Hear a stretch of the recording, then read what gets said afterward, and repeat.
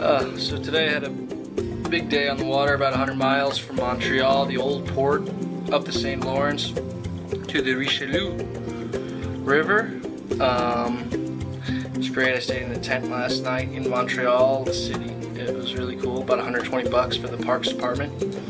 And hung out there, had a great time.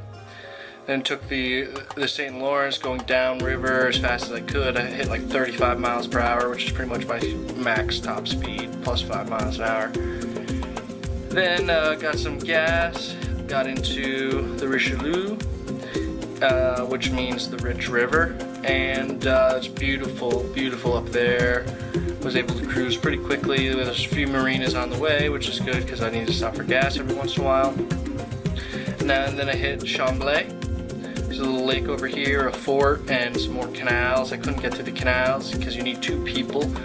I couldn't get all the way through, so I asked some people, this older couple, they'd take a boat ride with me through the first 3. They said sure. We got on, got through the first 3, then I parked my boat here, and then I went to the bicycle shop and found another guy and asked them, and found some guy who will ride the rest of the way through the canal with me with his bike, and then ride back tomorrow. So that works out. Tomorrow I'll be in Champlain, see Jeff. I'll stay there 1, maybe 2 nights, although I have to get back for the US Open.